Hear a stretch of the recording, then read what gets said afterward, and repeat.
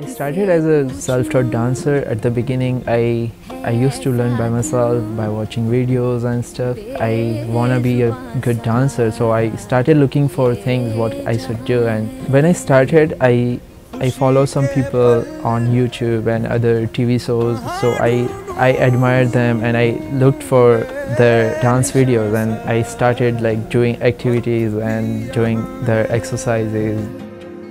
जाने कितने लबों पे गिले हैं जिंदगी से कई one of the most inspiration I can say was my friends who's around me. They are working hard, and I take that as a good inspiration and I put that in my work, and that's how like it all happened. Right now I'm at Centennial College Diploma in Dance program, so right now I'm studying dance and I'm training myself more, and also at other side I'm working as a professional dancer. I'm choreographing Bollywood dance performances around Toronto, and also I'm teaching and performing other dance styles too.